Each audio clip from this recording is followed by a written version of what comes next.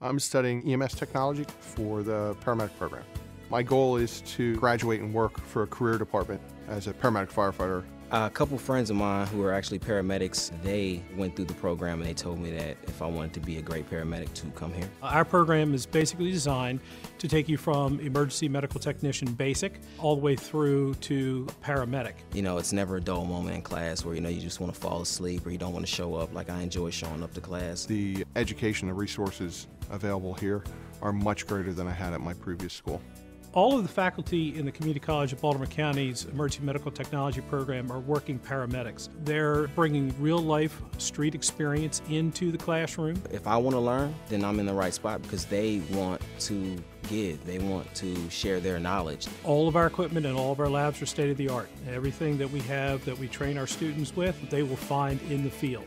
This is where I'm supposed to be right now. This is where I need to be if I want to be a good paramedic. I am CCBC. I am CCBC. I am CCBC.